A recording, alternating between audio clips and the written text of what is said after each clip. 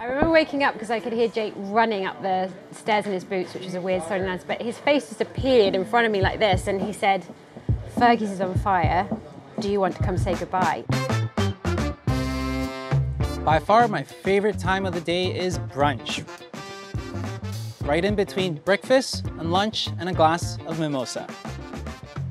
Today, I'll be bringing you to Fergie's Cafe, an hour drive from downtown Vancouver in the heart of Squamish, where we get to dine in this beautiful architecture, the stunning mountain views, and the serene sound of the backyard river.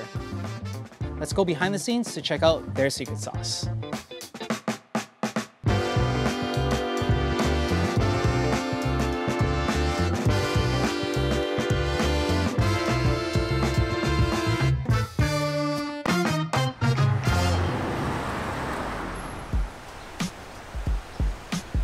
Fergie's Cafe is located about an hour's drive north of downtown Vancouver in the scenic area of Squamish Valley, known for its stunning wilderness beauty and many outdoor activities. They open for brunch every day from 9 a.m. to 3 p.m. and their main clientele are those looking for a fun day trip away from the city, those looking for a truly unique brunch experience, or those staying at the attached Sunwolf Riverside Resort. Thanks for having me, Jess. Hi, very welcome. This is a beautiful place, definitely a true hidden gem. Mountains, rivers, and a beautiful architect. Tell me the concept behind Fergie's. Well, Fergie's has been here a long time, before us. So Jake and I, that's my husband, we often feel like we are the custodians of a very magical place. And so when we came here, we wanted to sort of bring back some of its former glory, which we started with the restaurant, opening the restaurant with just a little blue shack. Right. And just people loving coming here, the walnut tree here, the lawns, the river, the mountains. So I heard there was a flood and it completely burnt down. The restaurant burnt down, yeah, to the ground. This is completely rebuilt. This is the rebuild, yeah. So it's been a real passion project. But it felt like for the first time, Jake and I could really stamp our identity on this place a little bit. Everything you see here is designed and is built around the natural world. So yes. The whole building you can see points straight at Mount Alpha. Yes. And we were very keen with raising it up here that you could now see the river and enjoy the river views. So it was sort of about bringing our own personal design and style to the place, whilst at the same time just absolutely almost building a temple to just love this environment. There's a particular expression that Jake and I recognize, which is the person who came to the old Fergie's, yes. And they're just sort of like... You know what really blows me away is not just everything here, but the food. Like, I was really surprised. I'm like, this is like downtown core 5-star quality food. Yes. And you started with a smoker. We did, which was, it's true. Tell me about the smoker. Well, we gave ourselves the most ridiculously low budget. You're going to be horrified, Wilson, when I tell you what our budget for equipment was. It was $5,000 to kit out a commercial kitchen. And so we were down at an auction and there was a smoker there. We had no intention of buying it. And then the bidding started, and you know, they talk so fast and you can barely keep up. And then everything stopped. It was like in slow motion. And Jake and I were like, what's happened? What's happened? Nobody was bidding on the smoker. And I was like, we should just get it. And he's like, no, we don't want a smoker. We want the fry punch, we want the this, we want this. And I was like, but nobody's bidding. We're at an auction. In the end, I said, we should do it. And I elbowed him. Jake's hand shot up. Oh, wow. And then there was a moment, and then Jake said, I think we just bought a smoker. So we did, for $500. So it was a good investment. And then it just shaped our entire menu. So then we were doing salmon, and we were doing pork, and we do brisket, and we smoke our own bacon. We don't, Yes. we don't buy it as bacon. That's the dish I had. Can we meet Jake and can Yes, you show us yes, behind the scenes? Absolutely, yeah. Please, let's go check them out. Okay. Now, when it comes to the menu, Fergie's Cafe follows a trend set by the building exterior and is definitely not what you would expect from a restaurant out in the middle of the wilderness. Jake and Jess have been able to create an incredible high-end brunch menu based around delicious smoked meats and fresh local ingredients. But while you would expect such a specialty place to have high prices, Fergie's has an average order price of only $25, making it one of the go-to brunch spots in all of British Columbia. Wilson, this is Jake. He's he's my husband, and also he's also the cook in the family. Cook in the family, beautiful. Once upon a time. You're gonna show me some of the behind the scenes? Yeah, come take a look in the kitchen. All right, awesome. So head back here. So obviously this is pretty different to what we had in the original blue shack, but we're good here now. I think we're going to show you our pulled pork hash. Beautiful. And please tell me a little bit more about this kitchen. Basically, you know, we keep things local, sustainable. We do everything from first principle. So what you're going to see here is our pulled pork, which we smoke in-house, we rub in-house, our barbecue sauce is made in-house, like everything. We know what goes into everything because it's all done in here. Wow. Is that why it's so authentic and so good? I think so, yeah. I think so. I was blown away by how great the food is here. Well, it's awesome, and that's kind of part of the charm here. You come out to the middle of the bush and you don't really know what you're going to accept, and then... Yeah, exactly. That's exactly how I blow felt. you away. Yeah, beautiful. And that's, yeah, slow cooked, 16 hours overnight. That's what'll get you. And the whole valley smells of it each night. Wow. So everyone just comes in like, yo, Jake. We know the smoke is going. Yeah. Oh my gosh, so tender. Good, So good. Yeah? And that smoky flavor? That smoky flavor, wow. Yeah. So the specialty about this kitchen when you rebuilt it Yeah. is the sustainability factor. Yeah, exactly. So like a massive piece when it comes to a kitchen is the amount of air you have to turn over to keep all this like smoke and steam going in and out. And with that air, you have to heat and cool it. But we actually have no active heating in this building. So do you guys want to walk me in? I'll show you. Yes, Okay. yes, please, show us. So the air comes into the kitchen through these huge ducts up here, Yes. and then gets sucked out of the hood. But normally you just pull the air from outside. But in order for us to achieve our cooling in the kitchen during the summer months, what we've done is something called earth tubes. We've got 4 18-inch diameter tubes, which are 150 foot long, that go down through the bottom of the floor of the restaurant, underneath 10 feet down, all the way up. And this steel boulder that you see over there, Yes. that's the intake valve. So that's where the grabs air, all the air in. yeah, that's where all the air is coming Funnel in. it through. And then when it's underground, it gets cooled down to about 6 degrees. Oh, wow. And then it's kind of a poor man's geothermal. That is so cool. And is there a button that you press to suck all the air in, or just Well, ventilates? there's just a fan coming, like, and sucking in and pulling it. So if you stand there, you can like hear it being sucked down. But yeah, it goes in during the summer at like 25 degrees and comes out about 11. Wow. Yeah, it's pretty neat. That is so cool. I love that. Now, all this sustainability and beautiful architecture certainly does come at a cost. And when the old Fergie's burnt down, Jake and Jess invested nearly $2 million to build this new restaurant. But in hearing the passion that these two have for the nature around them, and when you see the large crowds waiting for a table every weekend, it's clear that it was money well spent. Fergie's Cafe is hands down one of the most unique restaurants in all of BC, and it's truly inspiring to hear the story behind such an amazing restaurant. Thanks for the tour. That was amazing. Cheers. welcome. Cheers. Cheers. Thank you. Thank you.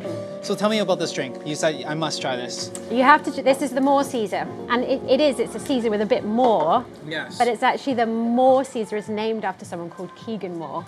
He's a Squamish guy. He works for Squamish Fire Rescue, and he was the firefighter who extinguished the last flames of the old restaurant. So we wanted to honour his memory. Wow. Cheers Yeah. to more. Cheers to more. Wow. This is a really great story. Yeah. Before we jump to like modern day, present day about this beauty, I know it didn't start off like that. You guys bought this land and everything because you guys were wanting to start a rafting business, water rafting business. Yeah. That's where everything started. Yes. Please tell me. Well, it's just funny to think that's how we began. We don't even do the rafting anymore. No more rafting. But yeah, so it's a 5-acre property. Which has been here forever as a kind of resort. Yes, and the name Fergie's is a really old name. I mean, this 50s, whole yeah. property is steeped in stories and history and memories for people. And so the Fergie's name came from the Ferguson family who owned the whole resort when it was a fishing resort. Right. But the whole place was quite run down. And it's hilarious when you think now what we bought. We were quite naive back then, weren't we? Well, we were like, oh, what a great place to do rafting. It's right close to the river. How hard could it be to rent a cabin for the night? Just clean it, give someone the keys, take some. Yeah, we were naive, but I think we wouldn't have been here if we'd been just clued up. It's definitely such a unique experience. Like, you guys didn't set out to create a restaurant experience. It was water rafting, and then the resort business, and it just morphed into Fergie's, the restaurant. Well, this is what suddenly we became so passionate about. And I guess what's lovely about the restaurant is so many people can come here and experience it. It really feels like you're really away when you're here, which Squamish locals love because they just hop down the road. It's only 10 minutes from town. Yeah. Once we saw people just loved being here, we just wanted to keep adding and making it cooler. Our focus and our passion, I guess. Yeah, we're very unbusiness-like business. It feels like it, right? Yeah. Like, how many years ago did this kind of morph into like the restaurant industry? It was actually after the fire, wasn't it? Because after the fire. Yeah, because when the restaurant burnt down, we got so much contact from so many people that we knew, but the people we didn't know. All over the world. We got food dropped off on our doorstep. It was crazy, and we hadn't maybe realised what a good thing or how much some people loved it, really. Actually, what happened with the fire? I actually don't know much about it. Well, and we don't know what caused it, but there's a little cabin that overlooks the cafe at the back, the Logger's Shack. And the chap staying in there saw flames out the back of the restaurant. He called 911. But we had how old was Teddy? 6 months. So Teddy was 6 months. So I'd just about 3 o'clock in the morning, I'd gone to him because he'd been crying, put him down, gone back to bed, and I was lying in bed, and I was looking out the window, and I was like, that's weird, because the colour wasn't right. And it was like this weird, like orangey guy, and I didn't clock it, and I just lay there and I couldn't sleep, and I was just, it's just so weird. And then I heard the sirens.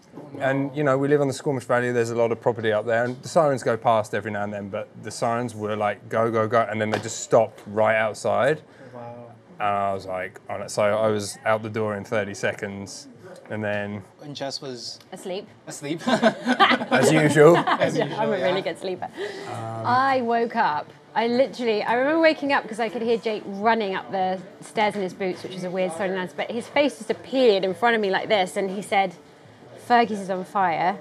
Do you want to come say goodbye? And then he just left. So then I kind of, what just happened? It wasn't the most kind way to wake you up. No. Do you want to say goodbye? That's the first thing that was you what said. he said. Do you want to come say goodbye? Like, I think you just, as soon as you saw it, you're like, Yeah, there's no saving by the that. time I got out there, it was gone. And it was so eerie. It was just this weird sound, like crackling, and by the time I was there, the flames were like 20 feet above the building, and it was just going. How tough was it to rebuild it? Actually, before we even go there, please share with us some of the secrets. How much did it take to rebuild? Just a rough estimate, this place. All in, with all the equipment and furniture and everything, 1.7 million. 1.7.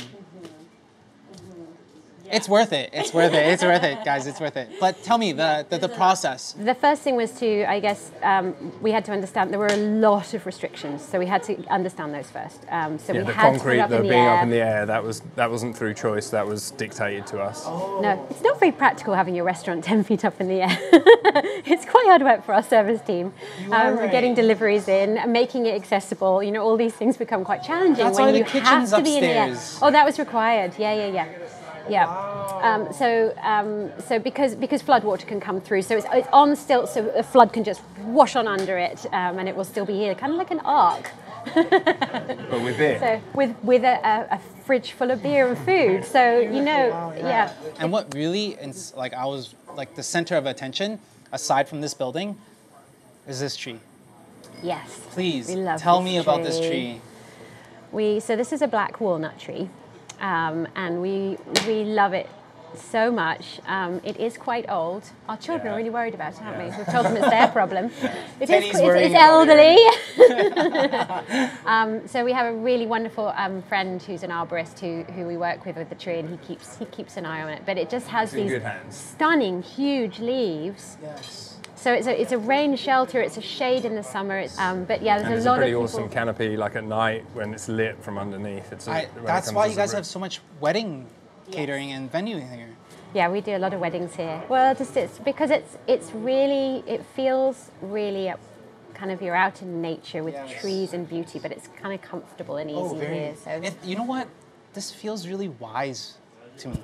Like I'm like, oh, this is a wise old grandpa, just looking after us, kind of feeling to me. Yeah. Right? Yeah. I'm like, wow, so wise. And if you look, I don't know if you know, when you come in the driveway, the way that the building is designed, where the tree is and where it comes, you actually almost can't see Fergie. So it's hidden almost entirely behind the foliage of the tree, which was part of the design. And the way it sort of creeps in, that was all part of the architecture. The crane operator couldn't believe when he was like, so we're going to cut all these branches out. No, whoa.